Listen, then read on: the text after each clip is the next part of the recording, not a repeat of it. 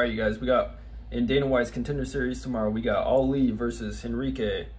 And straightforward, I'm going to say that Ali is more well-rounded. He's got better leg kicks, cage control, ground and pound, things like that. So I'm going to have to give it to Ali on this one. I don't think Henrique has the skills to pay the bills, even though he is a little bit bigger. And he can knock people out, but I don't think he's going to knock out Ali. The next fight, we got Mana versus Draco.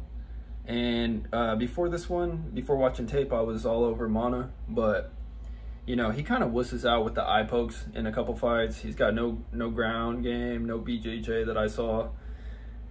Decent striking. He's quick and wiry and shit like that, but I don't know. I like Draco's just fighting style better, and he seems more like a tank, and it'll probably be him taking the center and then Mana peppering on the outside. I think that Draco will just look better. The next one, we got Phil versus that big dude. He's like 6'6" or something like that. Even though he's the bigger man, I think he's just a big can, honestly.